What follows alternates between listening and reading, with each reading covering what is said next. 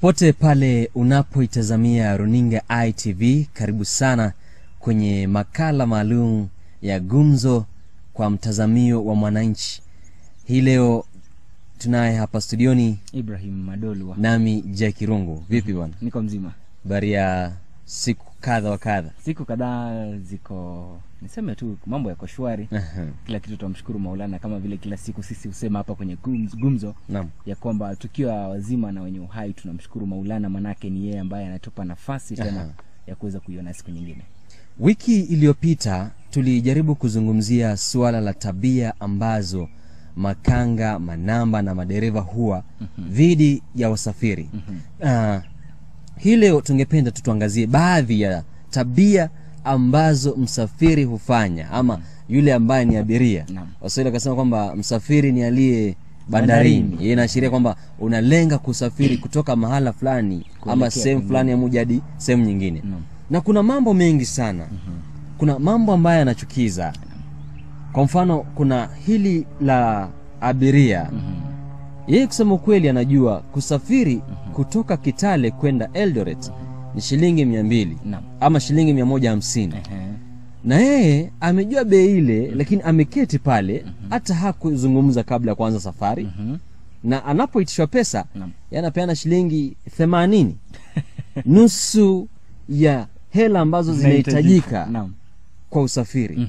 Bana, ile tabia si nzuri. Iwapo hauna pesa za kutosha, ongea na makanga, ongea na dereva kabla haujaabiri lile gari. Muelewane mwanzo. Mkishaelewana basi akihisi kwamba atakusaidia, itakuwa vyema kuliko mnaanza kusumbuana pale ndani, ugomvi unauzua kiasi kwamba hata mnagombana, unarushwa nje. Tumeshuhudia visa kama vile ambapo mtu anarushwa nje na fariki kwa sababu ya kutoelewana. Na kuna hii tabia ya Irungu kwa wasafiri katika tu hayo matamshi ambayo umekuwa unayatoa. Unapata ya kwamba wakati mtu anasafiri huenda kutoka hapa anaelekea mjini Eldoret kwa mfano Irungu, na kisha huko kwenye barabara unaitishwa na makanga, unaambiwa kwamba pesa pale nyuma. Lakini unapata jamaa anakuwa na kiburi, nitakupatia. Safari inaelekea unafika karibu Eldoret, nitakupatia. Anasema kwamba huenda nimeketi vibaya. Ukitazama huenda yuko tu hapa kwenye mfuko karibu, lakini hataki kupeana tu.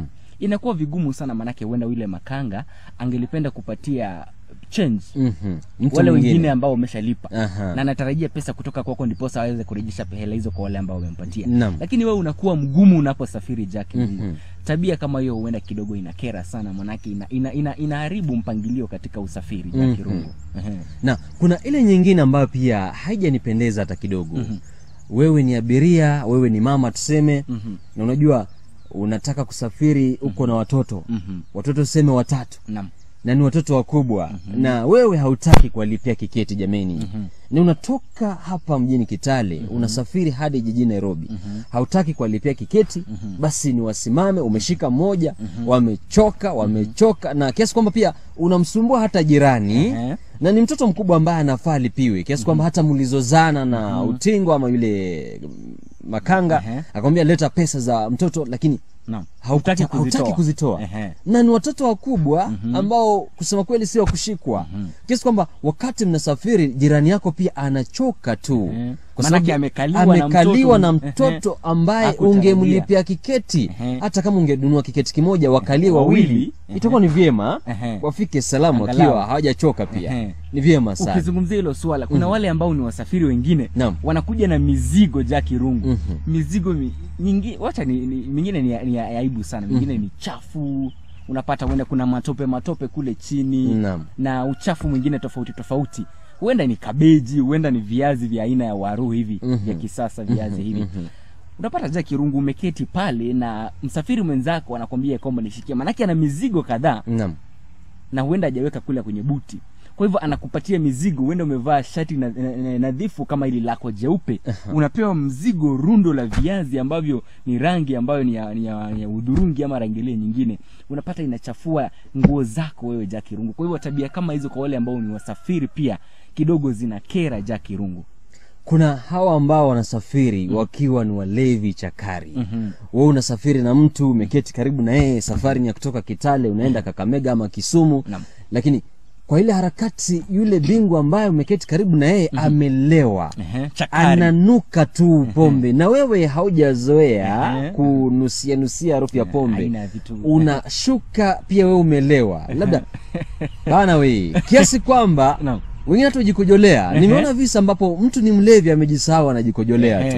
Wewe unashangaa unashindwa kwa basi leo linanyesha ama nini? Kumbe hapana, ni mtu tu amefunguka tu mkojo pale. Inamaanisha ya kwamba pia tukisafiri tuweze kusafiri kama hatujaweza kunywa vileo na vitu kama hivyo. Na kuna wale ambao Jackie Irungu wanavuta sigara pia.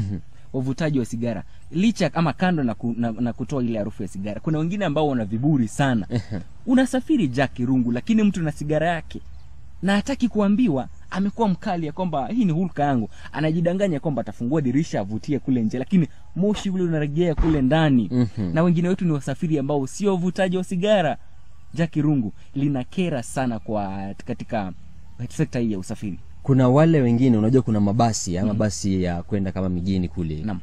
Kama kwa mfano tu mabasi yetu hapa Climax, Matunda, Eldoret Express na kadhalika. Wakati unaabiri ukienda Nairobi, kuna kwa kawaida kuna watumishi wa Mungu ambao usimama pale ndani, wanakuhubiria, wanaomba.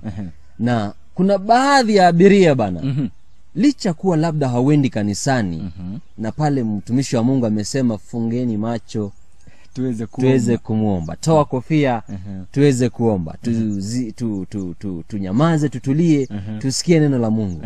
Bwana wewe pale uko nyuma pale unasema tu, unaongea tu, unapiga domo, unacheka, labda niko kwa simu, uko kwenye gumzo yenu, lakini sile kwenye ITV ni gumzo yenu. Ni gumzo tu kando, hata tutaita mtaani, ni gumzo tu kando, tofauti sana. Unatatiza mtumishi wa Mungu, unampa wakati mgumu kuwasilisha ujumbe. Na muuliza tutulie tu dakika moja. Mwenyezi Mungu atutangulie kwenye safari yetu. Lakini wewe na kiburi chako, unaona kwamba nikana kwamba unatumia nguvu zako kufika mahali ambako unafika. Na mwingine kofia wangali wamevalia. Bado kofia umembatoa. Utafuna udoho wako. Bado tuko tu pale tu. Unamwangalia ni kama kwamba unaangalia kitu ambacho vibonzo. Kwa dharau tu, hadharani. Unajua kama unadharau bana usinionyeshe hadharani. Si vyema. Bila shaka kuna wale wengine ambao pia wanapiga tu simu hapa kwenye simu. Huwezi tulia angalau dakika moja, umpe mtumishi wa Mungu nafasi amalize shughuli zake, maana wao wanachukua ni kama dakika 5 hivi. Wamekamilisha shughuli zao, wamefunganya virago, wameshuka chini, wameenda njia zao. Kwa hivyo Jackie Irungu ni tabia za kukera. Natumai ya kwamba tuweze kupumzika kidogo, kisha baada ya kupata matangazo ya kibiashara tutaweza kurejea kuendelea na tabia hizi mbovu ambazo wale ambao ni wasafiri, wewe unaye tutazama kwa sasa katika maeneo yote ambazo nyinyi hufanya katika sekta ya usafiri katika magari, ambayo ni aibu na ambazo zinakera sana. Zidi kudumu kwenye runinga ya ITV. Mimi naitwa Ibrahim Adolwa. Naitwa Jackie Irungu. Shikilia papo hapo.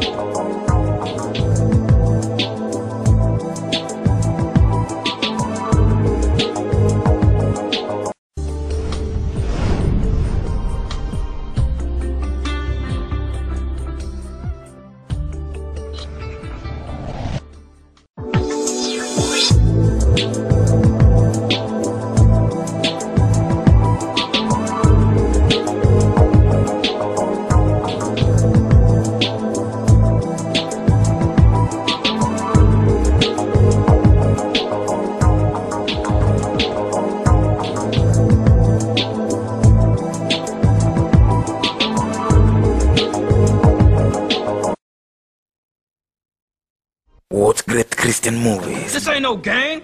You playing with people's lives. I'm sick of you! You disrespectful, ungrateful, selfish woman! It's better to hold your tongue than to say something you'll regret. Be quick to listen, slow to speak, and slow to get angry. James 1:19. Enjoy, learn, and prepare. We air great movies to bless your days and build your faith. You don't think he exists at all? Who knows? Let's just say he does. So, what we're talking about is reality, not religion, right?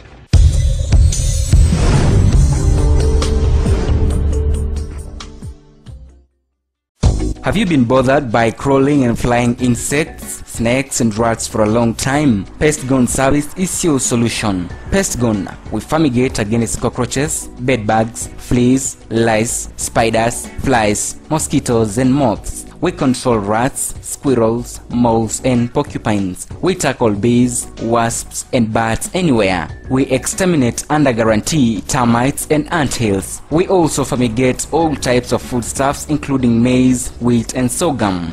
At PestGone, we provide sanitary services in ladies' washrooms for hotels, hospitals, industries, organizations, institutions, schools and homes. We also offer sanitation consultancy. We are located at Andimi House in Kitale. Write to us, P.O. Box 1704, code 30200 Kitale.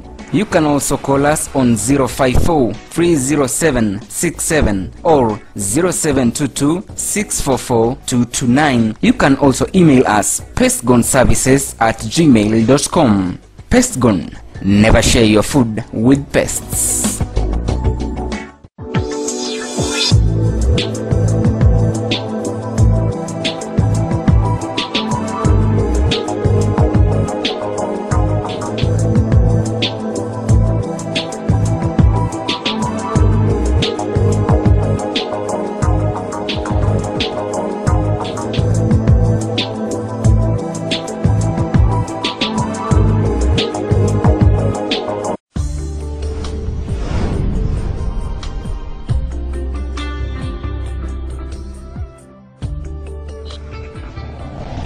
Naam, karibu tena mpenzi mtazamaji wa runinga ya ITV unapozidi kututazama.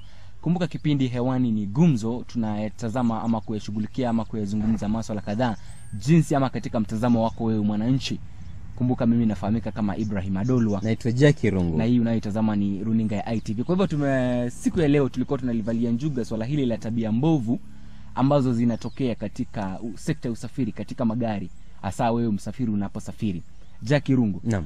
Angalau tuendelee kuangazia ni tabia zipi hizi mbovu ambazo zinakera sana katika sekta ya usafiri. Kuna tabia nyingine ambayo bana mimi sijaipenda hata kidogo. Ipi hiyo? Ya wapenda nao watu wawili. Na sana sana na sheria wale ambao wanasafiri safari ndefu. Kwa mfano kutoka hapa kwenda Kisumu, kutoka hapa kwenda jijini Nairobi, na wanasafiri usiku. Wale ambao wanatoka Nairobi wanaenda Mombasani ama kokote kule masafa marefu. Na wanasafiri labda usiku. Bana kuna watu ambao wanatembea wapendana, hata wengine labda wapendani. Lakini bwana wako pale nyuma kwa kiketi chao. Bwana wanafanya tu vituko kwenye gari. Vituko vyao tu, wamejisahau, wanafikiria wako kwenye chumba chao cha kulala. Wanafanya tu vituko tu ambavyo ni vya aibu si vya kutajwa kwenye ITV hapa. Na hili ni gari la umma. Ni gari la kuna watu wazima, kuna watoto, kina baba na kina mama, wote wako pale ndani. Kwa hivyo ni tabia mbaya sana. Na kuna wale ukizungumzia wale wapenda nao. Kuna wale ambao wanapenda kupigiana simu kwa muda mrefu. Na huenda Irungu huko ndani ya gari, na kuna wasafiri ambao huenda ni safari za usiku. Watu wametulia, wangelipenda kuweza kuwa na utulivu, wafike mahali ambapo wanafika, wasifike kama wamechoka. Angalau wao wamepumzika. Lakini wewe Irungu kwenye simu tu unapiga masaa mawili, matatu, manne hadi masaa 6 na waongea kwa sauti kubwa sana, ni safari za mbali. Unaudhi wale watu manake wanachoka. Wanafika huko kama wamechoka, wamepigiwa kelele, wewe umekuwa ukiropoka kwenye simu kwa sauti ya juu. Ni tabia pia ambazo ni mbovu sana. Ni mbovu sana. Kuna wale wengine ambao pia hupenda kula. Si vibaya kula, si vibaya kunywa. Na huenda unatumia kitu ambacho unakula kwa gari, kwa basi tuseme, ambalo umeabiri. Na yule ambaye ni jirani yako huenda hatumii kile chakula. Huenda harufu ya chakula kile kikamuudhi na kumuathiri kwa njia fulani. Lakini uko pale tu unakula tu. Ukimaliza samaki kama umena huwa na harufu fulani ambayo labda haimpendezi, ambayo umeketi naye karibu. Bana inamchafua roho. Alafu kisha ukishamaliza kula, karatasi, takataka, mabaki, masazo yako unaacha pale tu, unachafua gari. Kwa hapa kibarua kigumu wale ambao wanaenda kuliosha lile gari. Bila shaka baadhi pia tabia ambazo zinakera. Na kidogo turejee kule nyuma, kuna wale ambao wana madharau sana, hasa kwa wale makanga. Unapata ya kwamba hawezi ambiwa kitu na makanga. Ni mjeuri sana. Akiambiwa songa kidogo, hatusemi ya kwamba kama umeketi kwenye kiti chako umsonge uweze kujazana kwenye gari. Hatusemi kwamba mfinyane. Lakini kuna ile nafasi unaambia ya kwamba songa tu kidogo, tufunge mlango. Jambo kama hilo. jamaa amekuwa mjeuri, huenda amebarikiwa na mwili, ameketi kwenye viti viwili. Kwa hivyo analipia viwili ama kimoja. Anafaa alipie viwili maana yake amejaa. Lakini sasa yeye akiambiwa songa kidogo mzee ili ujae kwenye kiti kimoja, maana yake unalipia kiti kimoja. Anasema hapana, siwezi kusonga nini. Amekuwa na kiburi na madharau, anaanza kutupa matusi, nyinyi makanga hamkusoma, nyinyi hamkuenda shule, ndio maana yake mnafanya kazi hii, na ni kazi ya mtu. Anaikosea heshima, anamdunisha, anamdharau kiasi ya kwamba yule makanga anajihisi ya kwamba hastahili. Na ili mradi ile ni kazi ambayo Mungu amembariki, inampa pato la siku hiyo. Jack Irungu, ni tabia mbovu sana. Na tunapozidi kuendelea na gumzo ya tabia mbaya ambazo fanywa na abiria, labda hii si tabia, lakini tuwatahadharishe, kuwa nasihi wapenzi watazamaji wa runinga ITV kwamba kuna wale ambao wanasafiri kuelekea sehemu fulani ambako labda ni mara yao ya kwanza, hawajaienda kule. Na badala ueleze utingo ama yule conductor ama manamba kwamba mimi ukifika Kambichura ama ukifika Mahulo nishukishia hapo Mahulo Center. Hayo majina unayapata wapi? Bana tunatembea bana. Hata kama ni kutembea ama ukifika Malakisi nishukishie Malakisi Center. Yeye hasemi hivyo. Yeye anatulia tu. Alikata tiketi labda kuelekea Bungoma, kuelekea kokote kule. Kisha anasahau, analala. Gari nampitisha bana Malakisi. Alikuwa anashuka Malakisi lakini amepelekwa mbali sana. Mbali kama Mbale. Kama Mbale kule. Sasa anashtuka tu. Anagutuka bana kutoka usingizini. Conductor anamuuliza bana, wewe ulikuwa unashukia wapi bana? Mimi nilikuwa nashukia Malakisi. Malakisi vipi tena? Tulipita huko takriban masaa matatu yaliyopita. Bana itakuwaje bana, sina nauli. Itabidi mnirudishie ama mnirudishe. Na haiwezekani hapo tayari. Ugomvi. Jambo ambalo ungesuluhisha mapema kwa kumueleza yule dereva ama conductor. Na iwapo mahali ambako unaelekea haujawahi safiri kwenda kule, uliza, keti karibu na dereva. Kisha unamwambia dereva, hapa ni wapi bwana? Maana yake yeye ana uzoefu ile barabara, anajua vijiji na hata vitongoji vyote katika eneo lile. Muulize tu, kisha mkumbushe ukifika mahala fulani, mimi nashukia hapo tafadhali, mimi ni mgeni, usinipitishe. Ijulikane mapema. Kiasi kwamba hakikupitisha atajilaumu kwamba yeye alifanya tu ukizungumzia hilo swala la usingizi kwenye magari Jack Irungu, kuna wale ambao wanatoka nyumbani wamefanya shughuli zao, wanajua wale safari usiku, wamechoka sana. Sasa katika safari Jack Irungu unapata mtu amejibanza kwako, anakoroma, yani na kuna wajanja sana. Wakati unasema kulala, labda kuna wale mabingwa ambao wameketi karibu na mwanadada hivi. Keti na mwanadada tu mrembo. Sasa jamaa anajifanya kwamba amelala, kumbe yuko kwenye shughuli zake. Analala yeye hata hana usingizi tu, anajisingizia kuwa anahisi kulala. Kumbe kuna miradi. Bwana kuna miradi. Dakika ya mwisho bana, tamkuta bana kalalia mwanadada bana. Nasema mwanadada naye anajaribu kujisongeza. Unaendaje hapa? Anasonga bado umekwama tu usongi. Unampa wakati mgumu yule mwanadada. Wakati mgumu bana. Labda hata mjuani bwana. Kidogo natumai wewe si miongoni mwa wale Alaula bwana, siwezi nikafanya hivyo. Maana yake inaonekana una ujuzi, wewe ni gwiji katika masuala haya. Ni baadhi ya tabia ambazo zinakera sana. Ndio hivyo mpenzi mtazamaji. Ama labda ni mwanadada, pia wanadada pia kuna wale wengine ni ati bana nahisi kuchoka yani, pole tu. Dakika ya mwisho ameshakulalia. Kumbe kuna jambo anatafuta. Hamjuani. Mkutana tu nyinyi ni abiria. Na pia lazima tutoe tahadhari, maana yake kuna tapeli. Maana yake wakati anajibanza namna hii, huenda kidole kinaingia kwenye mfuko wake. Ameona mihela mahala. Na wakati utakuwa unashuka chini utagundua, sina mihela yangu. Kwa pia ikuwe na tahadhari. Tunapozungumzia hivyo pia kuna tahadhari ya abiria kuchukua. Kuhusu kula tu. Wewe umeketi na jirani yako pale, anakunywa soda yake, anakula chipsi zake pale, ama udohodoho wote ule uko nao. Kisha baadaye kumbe alieka matembe fulani ambaye atakufanya uzuzuike tu, uanze kulala tu ovyo. Kisha anakupora kila kitu. Na kisha kupora kumbe vinatembe. Akisha kupora yeye anashuka gari anachukua nyingine. Bana, wakati unashuka, wakati unajikumbuka wewe ni nani, hauna lolote, hauna chochote. Umepita pia umeenda mbali sana. Kwa hivyo ni tabia nyingi sana Jack Irungu. Huenda hatuwezi kuzungumzia zote tukamaliza ile, maana yake tuna kipindi kifupi peke yake. Lakini kabla labda ya kumalizia, kuna wale ambao pia wana tabia. Yeye anaabiri anaenda mahali fulani. Tuseme anatoka Kitale anaelekea Eldoret. Nilikuwa nazungumza na moja ya utingo wa mabasi hapa Kitale. Kaniambia bwana, kuna wale ambao siku hizi wamejifanya kuwa ni madaktari wa kuuza dawa za mitishamba. Hakuna dawa za mitishamba, chupa chache tu. Wengine wanajifanya pia ni watumishi wa Mungu, wanataka kuhubiri. Na kumbe nia yao ni kukwepa kulipa nauli bana. Kwa hivyo yuko kule ndani anasema kwamba hii ni ya mende, hii ni ya kunguni, hii ni ya kitu fulani, hii ni ya kitu fulani, hii ni ya nini. Na wanapenda kubadilisha lugha anabadilisha na matamshi na sauti kidogo. Anasema nunua. Akiona hata mnunui anasema hata hivyo tutaomba. Na anaanza kuwapa neno. Kwa hivyo kumbe nia yake si eti alikuwa aje wape neno. Sisemi ni vibaya, tafadhali. Wale mnaofanya kazi na waheshimu sana, ni kazi nzuri, muendelee. Lakini wale matapeli nao na wale baadhi yao ambao wajanja wanatumia ile fursa ya kukwepa kulipa nauli. Bana, hiyo ni tabia mbaya hiyo. Lakini unajua ya kwamba hawaendi, huenda wanaenda mahali kama Eldoret. Kwa hivyo wanajua hawatafikishwa na ile gari Eldoret. Kwa hivyo wanaenda katika ile miendo mifupi. Mahali ambapo watashuka na abiri nyingine. Kama ni Eldoret anashuka Mwezi Bridge. Anasubiri jingine linakuja, anapanda ashuke Soi. Kutoka Soi tena afike dakika mwisho kwa Eldoret. Hajalipa nauli ya mtu. Wizi huo.